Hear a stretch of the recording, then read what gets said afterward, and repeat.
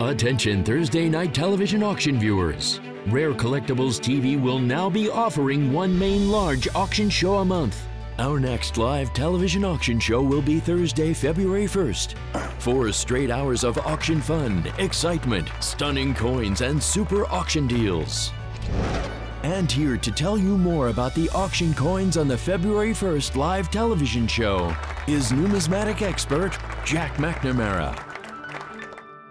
Here is an 1885 Carson City $20 gold double eagle certified by NGC in Mint State 62. Now, we all know how rare Carson City silver dollars are, silver coins from Carson City. But the gold coins are way more rare. And this coin is one of the most significant coins to come from the Carson City Mint.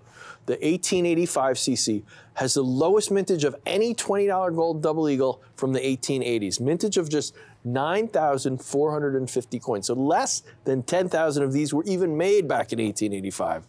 And to survive in this condition is a huge deal.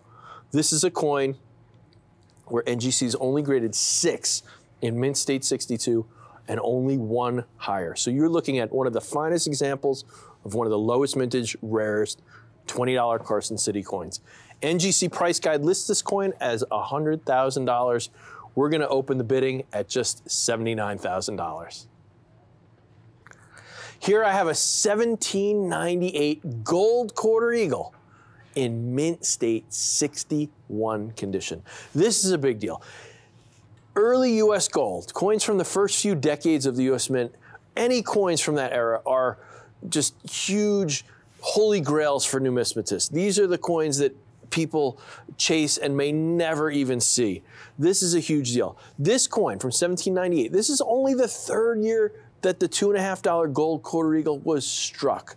Mintage was only 1,094 coins. So can you imagine?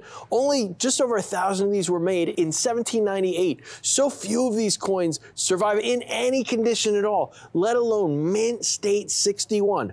Now this coin is the wide date 5 berries variety. So the date is a little wider than some of the other coins, and the eagle is holding an olive branch that has 5 olives on it. So this variety in particular is extremely rare. Only about 45 or 55 of these exist in any grade.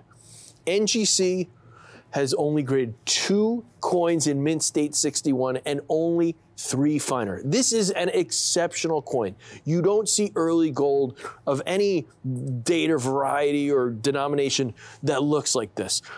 Beautiful luster, almost a proof-like quality to it, very reflective, excellent strike, all of the details. And again, in 1798, that is not normally the case. Just a beautiful, beautiful example.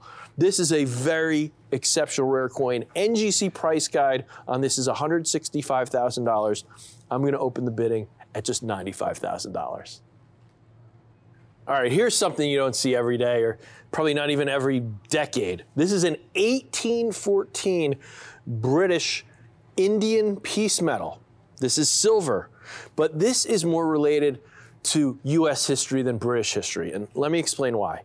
Indian peace dollars were given out to Native American chiefs to build alliances and friendships and create relationships. Usually when you see an Indian peace medal, it'll have an American president on it. Now, the most famous and valuable Indian peace medals have Thomas Jefferson, because those medals were actually given out by Lewis and Clark on their journey across the country. They would give those and present them to native chiefs. This one, as you see, is British, and it features King George III, and it's from 1814. The reason being, this would have been presented during the War of 1812, where the British were trying to create alliances with Native American chiefs to help, they were trying to win the war, obviously, against our fledgling nation at the time. Now, these were a huge deal. They're very rare. You'll notice this says Unk Details Hold. Now, that's actually better than if it had a numeric grade. Usually when you see details grade, it means it was cleaned or wiped or, has a hole. Things like this are normally bad things.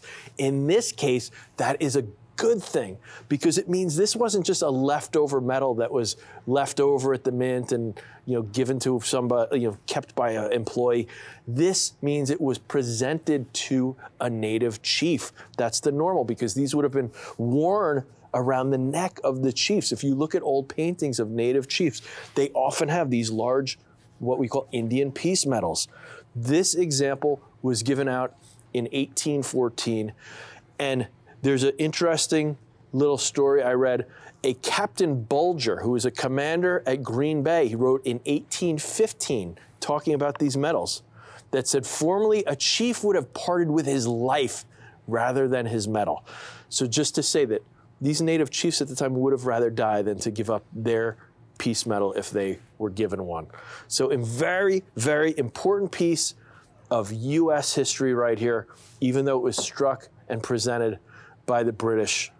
This is pedigreed to the John Ford collection, which sold about 20 years ago when I was at Stax. That collection auctioned for over $60 million, and it all featured Americana such as this, and this was from that famous collection. Bidding on this is going to open at just $18,000. To learn about all the stunning auction coins we have curated for our February 1st Thursday live show, go to rarecollectiblestv.com and click the Auction Coins button. Each of the remarkable treasures available will display an auction open price and bidding increment, as well as stats about its historical significance and rarity. You won't want to miss this.